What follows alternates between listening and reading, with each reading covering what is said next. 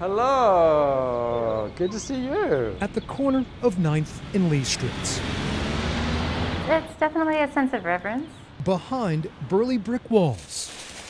Just try and hold it together and then kind of like pull it. A delicate dance unfolds. I mean, it's a national icon. This is a homecoming years in the making. I've been anticipating this moment for a decade. At the John Marshall House, a tangible link to the early days of our republic returns to Richmond.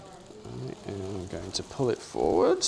The Chief Justice, credited with shaping the Supreme Court we know today, donned this very robe while sitting on the bench. It's a witness object in a lot of ways. You know, there's so many court cases that Marshall presided over that he would have been wearing this.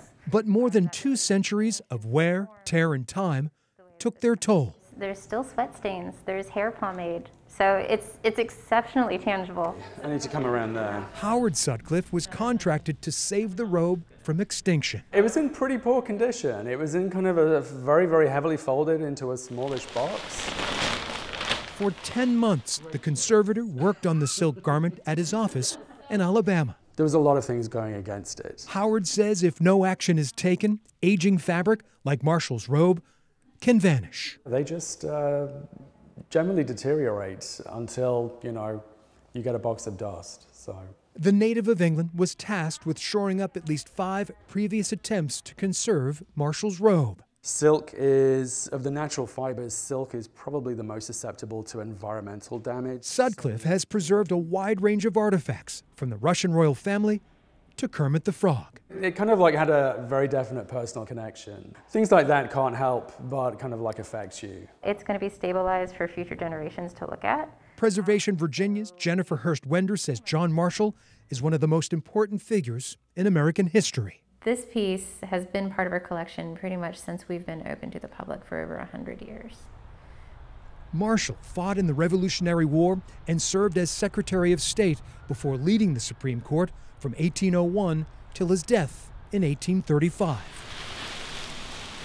To be able to see it now positioned in all of its glory is just exceptional. Pretty good for, 200 years. The priceless artifact will go on display in a state-of-the-art case built especially for the robe. Hopefully, what I've done will kind of make sure that it gets to the next pair of hands, 50 years down the line. For those charged with preserving John Marshall's legacy, It gives you butterflies. the judgment is in. It's nice to see it back home. Welcoming the refurbished robe was well worth the wait. It's like a birthday present and Christmas all rolled into one. Absolutely. If you would like to see John Marshall's refurbished robe, it's now on display at the museum. After a year, it will then be moved to the Virginia Museum of History and Culture for an extended stay. For I Have a Story, I'm Greg McQuade, CBS 6 News.